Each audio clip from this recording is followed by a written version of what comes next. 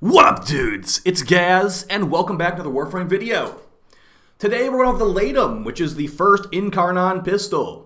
This thing is very strong and has actually become very popular quickly. So we're going to go over it. I'm going to show the parts I've chosen for my specific setup, which is actually really high DPS and slightly AoE, which is kind of fun too.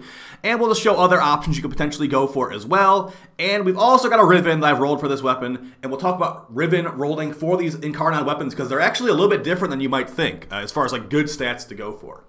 Before we get into it though, make sure you're subbed to the channel and all that. I appreciate all the support lately, guys. Make sure you check out the live stream channel as well. There will be Twitch drops live tonight. And I think throughout the weekend or something like that too. So if you want to get some not great drops, but they are drops nonetheless, look no further than my channel. Alright, so the Laetum or something like that. Let's go over all the options you can choose. This is an Incarnon weapon with multiple choices. And we've gone for like basically the highest DPS one. So for the first choice, what you have available to you is you have three choices. One of them is minus 40% recoil. Pretty good because this thing is high recoil.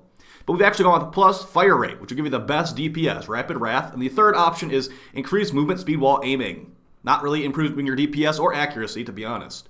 So next one after that is in the Evolution 3. We've got lethal rearmament, which is going to give you increased reload speed on headshot. You've got awakened readiness, which is basically auto reload while holstered. And the third one, feather of justice, increased ammo efficiency while aim gliding and sliding.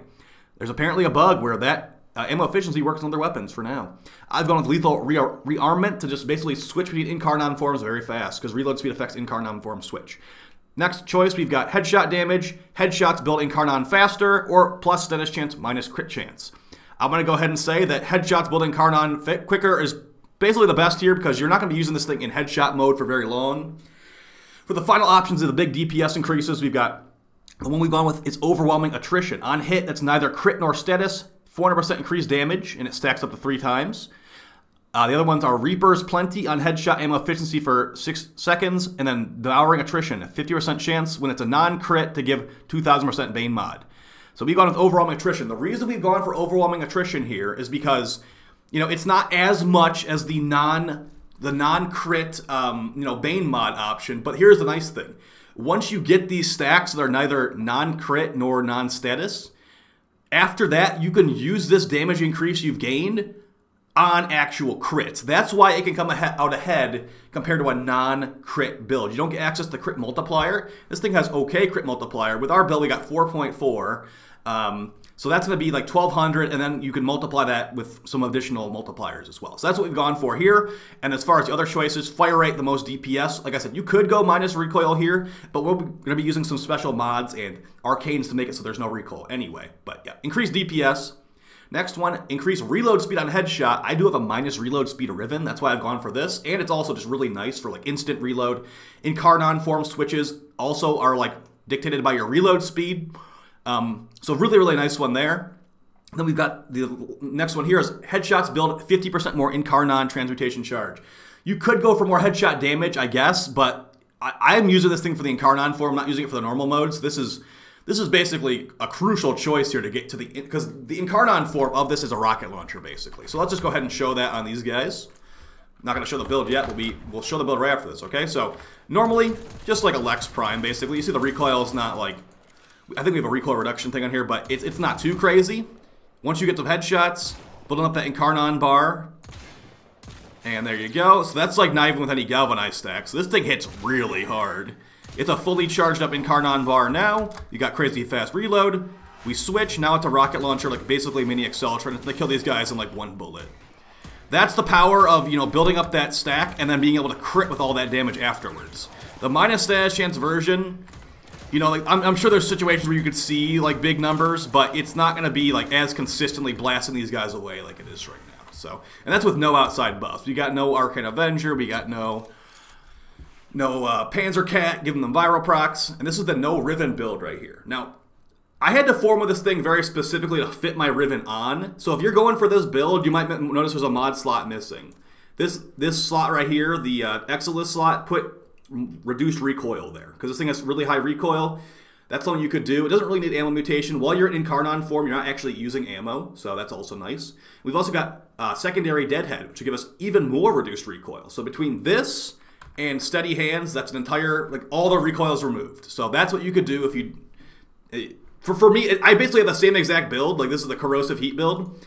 I basically have the same thing here with my Riven. My Riven has 2 elementals on it and minus reload. I have the same thing, but I was actually able to fit this on here. There's no heat on here, to be fair, but I just wanted to mess with Prime Fulmination because the Exultra mode has AoE. It goes from 2 meters to 3.32 meters. Not really a huge increase, but, you know, it's fun. It gives you more AoE. That's definitely not the best DPS option in that slot. You could definitely go with, like, Lethal Torrent for better DPS.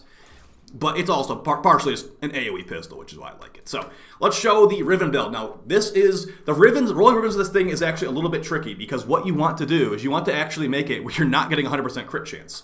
Like I showed, we're trying to make sure that we get some non-crits and also non-status to get this damage multiplier. So you don't want 100% crit chance. I guess you technically would after you get the multiplier to go off, but that's actually gonna it's gonna require some specific things. You don't want to run Arcane Avenger really on this thing until after you proc the evolution state. It's a little bit of a sticky situation. So as far as Rivens, I'd say plus Toxin's good, plus crit damage would also be good, and then maybe plus fire rate. Since you have infinite ammo in Incarnon form, you could go with fire rate to increase your DPS. There's no blast radius increasing stat for Rivens, unfortunately. And funny enough, I think actually going for minus status could be a good option here. The weapon's got 22% status with this setup, and I mean, we are not really using it to proc viral. We're not really using it to proc corrosive, and not to mention corrosive procs ain't what they used to be. So like, if we got minus status chance, that'd probably give us access to our multiplier even more consistently. So I'm gonna go ahead and say, like, after some theory crafting, I think that crit damage, toxin, fire rate, minus status chance could potentially be the best roll. And it's funny because the other weapon kind of wants minus crit chance, but we'll talk about that one as well. The Fenmore, we'll talk about that one in the future. So I kind of got a pretty good one here where it's got plus cold and plus toxin. So it's basically built-in viral from one mod slot, and it will let you, you know, stack some more. Like if you look at the build we have here, I have some more flexibility in what I can run. You know, like I said, Prime Fulmination is not the best choice, like DPS-wise, but I want to use it for my personal playstyle. Additionally, we can put on some more fire rate here. Fire rate is pretty good in this weapon. We put Lethal Torrent here for fire rate and multi-shot, but for even higher fire rate, you can go to Anemic Agility. It's really flexible in that regard. So we also have the same build with Viral on here. This is actually Viral Heat with Lethal Torrent, so really, really good. We basically get Viral from this mod slot and then Heat from Prime Heated Charge. Lots and lots of increased damage because big elemental damage. You were seeing the guys getting one shot, the Bombards getting one shot by like one bullet with no Riven. So let's just show it with the Riven. It's not even going to be that different, to be honest. And this is a Viral build versus the other one being a corrosive build. Actually, can we make these guys Eximus? I feel like we should just make these guys Eximus. That would seem appropriate. There we go. Corrupted Bombard Eximus. Hopefully this is not a mistake. Alright, so they're all Eximus. They're all visually busy. And there you go. Incarnon form. And just chewing through Eximus near instantly. This is not with Fulmination, I believe. This is the Viral build. And you gotta remember that Overguard counts as health, so Viral is good against it. It's not like shield or anything. It's not over shields, it's Overguard, I guess is what it's called. So that was the Viral build. Let's do the Corrosive build with Prime Fulmination because lol, we can. And let's give it a shot. This thing, if you are looking for like a DPS source, this thing is actually kind of competing with the Knell Prime. Now, I don't think it does as much damage as the Knell Prime when you're going all for headshots. But, you know, pretty good. Now, see, the Corrosive build is definitely worse against that Overguard, because like we said, it is health, transform state, and, you know, with a Corrosive build, these guys are, I think they're resistant to Corrosive because they're Bombards, still doing pretty good. That's that Prime Fulmination making it pretty big AoE for what it is. And, yeah, infinite ammo, infinite death. Looking good, looking good. I do highly, highly recommend this thing with these parts to you. Like I said, if you are looking for a Steel Path weapon, this is a great option. I actually would I'd recommend this over the Knell Prime, just because the Knell Prime is, you know, it requires a headshot to keep the stat going. This requires like a couple headshots every every minute, and the Knell Prime is a lot more annoying to upkeep that. Now, yeah, it will do more damage probably than Knell Prime would, but it's not going to be. It's not like this right here where you're seeing me blowing away like 10 Grineer with like a couple bullets. That ain't happening with the Knell Prime unless you like gather them up. Maybe like with an electric or a gas build, relying on status procs. It's just not really meant for that. It's meant for single target DPS, Eidolon hunts, you know, Demolist, stuff like that. This is definitely more of a, you know, everyday mission type of gun where it's like, all right, I got a couple headshots on that guy. Let's just start blasting everything away because that's what's going to happen. Now, here's the thing. Are you going to run this over the Kuva New Core? You know what's crazy? Maybe you actually would. This can actually kill stuff. It's not really used as a CO procer. You would still use the New Core or the Epitaph for a CO procer, more than likely. And I don't really see this thing ever taking that position because it's not really meant to be that type of weapon. But honestly, I would use this over the Kuva New Core or the Epitaph for just, you know, if I wanted to just mess with a pistol, kill some enemies with a pistol. I get a couple headshots with my Lex, it becomes an Exceltra. That's just fun. So, yeah, really, really fun stuff. And this is actually the easiest one to get, I believe. This Incarnon weapon, I think it believes, like, I believe it requires, like, rank 1 or 2, so it's really not hard to get. Now, it's going to require some pinions to grab it from Cavallero, I think his name is. But, I mean, it's the new content. You should go kill some Void Angels to see how the fight is anyway, so... yeah, really highly recommend it. As far as weapon grades, I didn't do these. We can do this on the fly right now, though.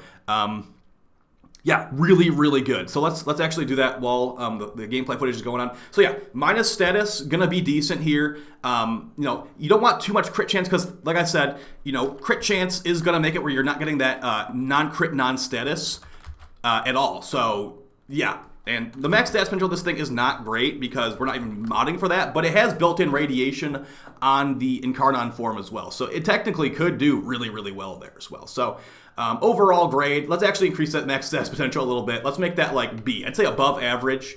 Since it has that built-in radiation, you're not even trying to mod it for status chance. And yeah, it's good at mob clearing. It's good at acolyte kills. If you want to build for status for some reason, it can do that, which I wouldn't really recommend, but you could do that. An overall score, A. An excellent weapon, one that you definitely should have in your arsenal if you can stomach playing. The Scavenger Hunt, which you don't even need to find Void Plume Crest to get this, so I guess this is actually like one of the highlights of the update, hilariously. The Riven Dispo will probably never get buffed, so if you have like a crappy negative, like let's say you have negative... let's say you can go for a battle. Let's say you have negative multi-shot on a Riven for this thing. I don't see the Riven Dispo for this thing ever getting buffed. So even with a really, really terrible negative like that, you could probably get away with it until, like, maybe someday they buff the Dispo, which I highly doubt. Because that's, like, what, going to be, like, minus 20% multi-shot? You have 230 with Galvanize fully stacked up. Yeah, it's probably going to be fine, even though that's, like, the worst negative in the game. I think about Galvanize shot with this weapon, the Condition Overload for guns.